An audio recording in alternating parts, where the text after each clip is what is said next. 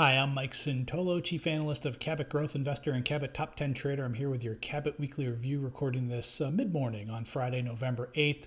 So a week ago, we had seen a little bit small degradation in the evidence, still much more good than bad, but the intermediate term trend of the major indexes, which had been positive but not powerful, they were kind of neutral. We saw some dents among, during earnings season among some leading stocks here and there. Obviously, this week we've had a ton of news. The Fed, the election, a million earnings reports, it seems like. And the news isn't as important to me as the reaction. The reaction's been very positive. So the major indexes, as well as a lot of growth funds and growth measures that I look at, kind of breaking out on the upside. And while there have been, again, some air pockets, some potholes during earnings season, you're going to get those.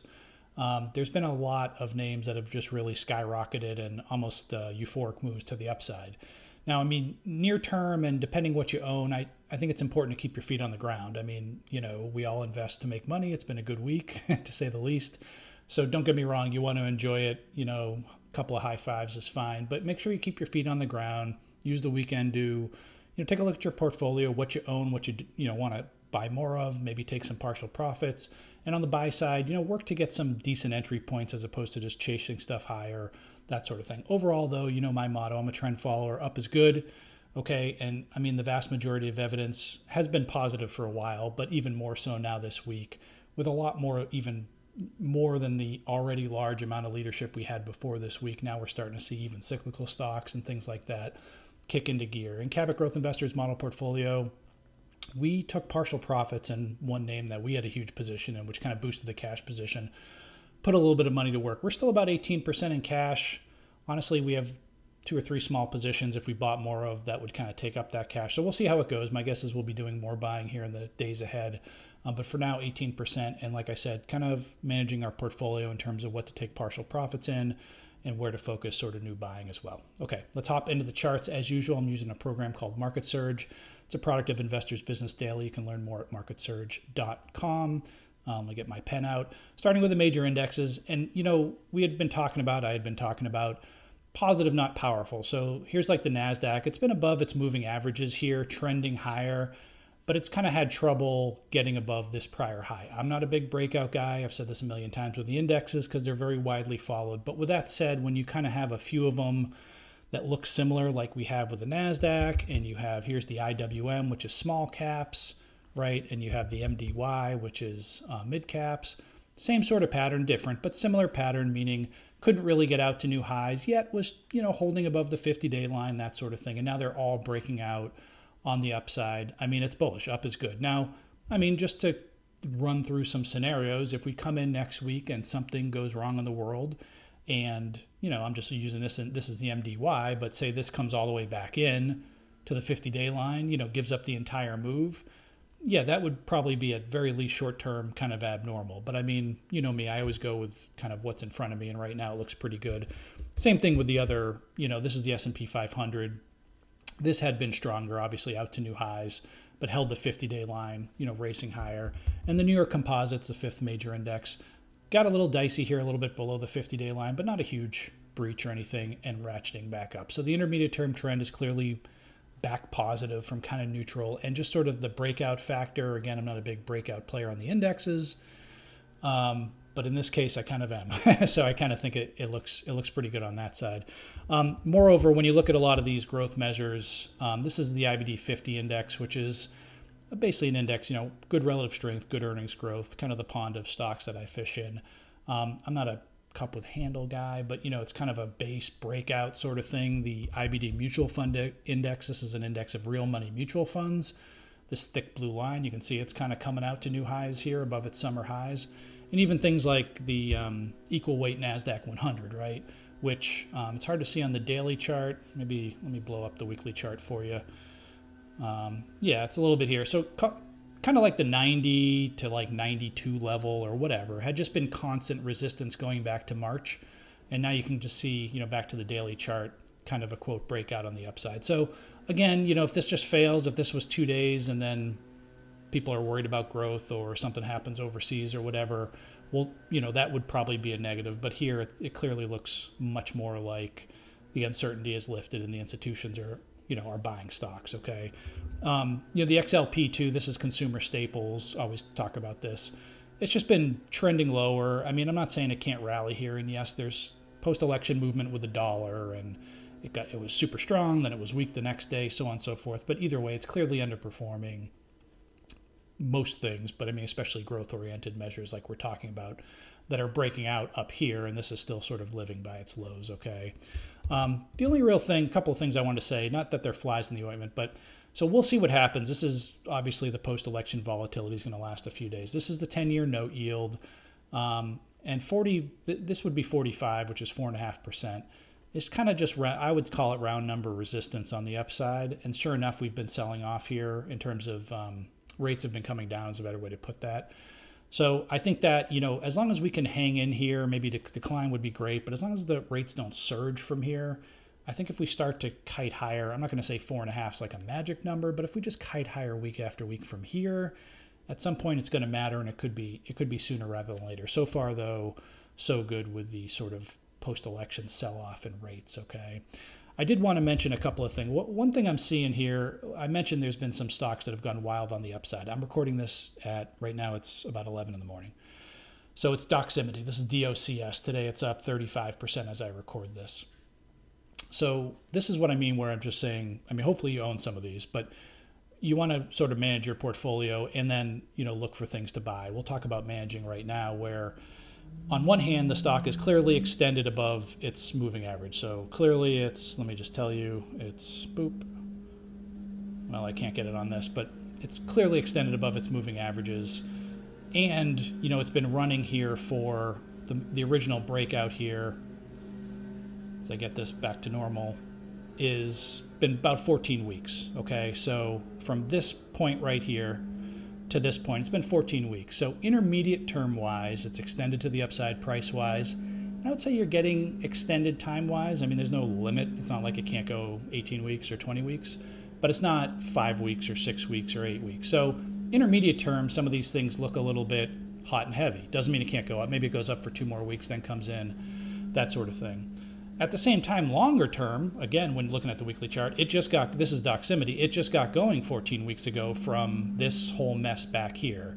So what I'm trying to say with this chart is you're seeing a lot of stocks that to me are intermediate term, not a good buy point, maybe extended, could pull in whatever, but longer term are maybe, you know, maybe they're more extended than time-wise than Doximity, but it's not like they're in the 9th inning either, okay? So like I said, up is good. I'm not trying to be a, you know, Debbie Downer or anything like that, but I think in the near term, you can kind of expect some of these to, you know, maybe go higher, but then come down, and there'll be some downgrades on valuation and that sort of thing. But intermediate term, I should say, but longer term, a lot of these look like they're in the early, maybe mid, sometimes later, but usually mid innings of their overall advances, okay? Okay, enough of the sort of chit-chat. Let's get to stocks that look pretty good. It's not the easiest thing to find stocks that look viable right here, but there's some out there, I think. This is Taiwan Semiconductor. So chip stocks still aren't, I wouldn't say chip stocks are the leader right now, okay? Now this is the SMH, just to kind of switch it up on you. But it's a decent little structure in here, like it's kind of nice and tight consolidation, which I think is needed after big run up, obviously a big correction, some sloppy action here in recent weeks. So chip stocks we'll see, but Taiwan Semi looks pretty good. It already has earnings, reacted pretty well to them. It did pull in, but just to this, the green line here is the 25-day simple moving average, and now it's kind of popping back up again. I'm not saying it's going to race higher by 50 points on you know, next week, but I think it looks like a pretty decent entry point. Netflix is another one that gapped. Of course, this is a mega cap stock, but NFLX gapped up here, and just, you know, it didn't follow through, which was not the best thing, but it certainly didn't do anything wrong. Just very, very tight in here. And now it's starting to stretch its legs to the upside. Could easily pull back. I'm not telling you to go buy it right here, but looks pretty good. Precept, I think it's Procept Biorobotics, which is a mouthful, PRCT, okay. This one's a smaller cap name, or mid cap anyway, smaller cap, 5 billion market cap. What I like about this is it had this big, it's probably easy to see on the monthly chart, it kind of had this big IPO base for a couple of years, basically. Broke out, had a nice run for a couple weeks, but then the market got choppy in the spring for growth stocks. Then you had the summer correction. Then you had, you know, so on and so forth. So it did go up, you know, went down, it went up, it went down, but net, it really didn't do anything for about, I think it was about 5 months in there. And now it's gapped up here on gigantic I think it was its heaviest ever weekly volume or whatever. Okay. And now the stock is hanging out near its highs. There is, 100 round number resistance, but I like how it's kind of been digesting this move and looks pretty solid, okay? And last, at least on the breakout front, this is Bitcoin, this is IBIT. You could look at maybe GBTC is probably a better chart here to look at. But we are getting the breakout here. Again, we'll see how it goes, but you had a nice setup here for many months, kind of 3 waves down, elections out of the way, breaking out to new highs. And there's obviously a lot of plays on the Bitcoin ecosystem here in terms of individual stocks, but IBIT or GBTC or whatever all look good, okay? I will say cyclical stocks, I'm not going to talk about a million of them here, but they look pretty good. Alcoa is getting hit today. This is AA, but it looks like it kind of broke out earlier this week on very good volume, not a lot of volume on the sell-off. You have stuff like Vulcan Materials, which this is construction aggregates. I know it's not exciting, but kind of like Bitcoin. It kind of had this long multi-month 3 waves down consolidation, and then breaking out on the upside and holding the gains here, not just like a one-day wonder after the election, right? And even stuff like, this is full disclosure, we got knocked out of this because the stop was too tight, but this is United Rentals. We got knocked out of this in top 10, but it looks pretty good. I mean, it is what it is, came into the 50-day line, but then I just have to see this huge volume, really the heaviest volume going back until January on the election, and so far holding its gains. But my point is that there are more cyclical stocks that look pretty good and do look like relatively early stage, so we'll keep an eye on that.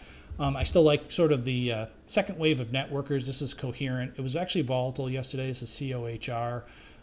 Again, it just broke out here in, I want to say that was September. Had a few weeks up, pulled back to the 10-week line, and then now it's kind of resuming here after earnings. Interestingly, just to mention it, so this is Arista Networks, which has been, it's obviously one of the big dogs in the group, networking and all that. And the theory here is that some of the money for chip stocks might flow into other areas. But Arista looks pretty good, but it is getting hit on earnings. It's not broken. It's down to the 25-day line. It looks okay. But I am starting to see, even before today, just Arista and some of these older ones look a little tired, and some of these sort of fresher names look fresher. They look better, like a Coherent. So that's just something to keep an eye on.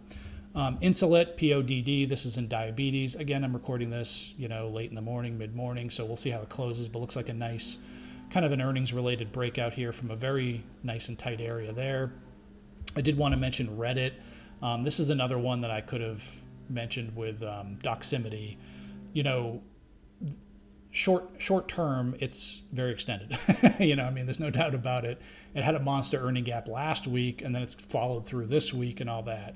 So it's not something I personally would be chasing. With that said, it's also not something that's, it basically just kind of came out of this huge IPO structure a few weeks ago. So it should be earlier stage, sort of in the bigger picture. So it's a name I'm keeping my eye on. It's on the back burner just because it's, I want it to settle down, but looks pretty good. And then just a couple other names. This is Freshpet, which has been sort of a 3 steps forward, two steps back stock. You can kind of see how it's kind of chilled out here, but did react well to earnings. I think this was Monday morning, actually. And it hasn't followed through, hugely, but looks very good. Again, this thing tends to stretch its legs and then kind of pull back, but a great story, great growth trends, looks pretty good. And then last but not least, probably should have put this in the cyclical folder here, was XPO. So some of the truckers have looked pretty good. XPO is, to be fair, had a huge run last year. The group did when one of the peers went bankrupt. But again, you just see a lot of stocks here. Even though the indexes did well in the summer, not a lot of stocks did. It was really a big mega cap affair.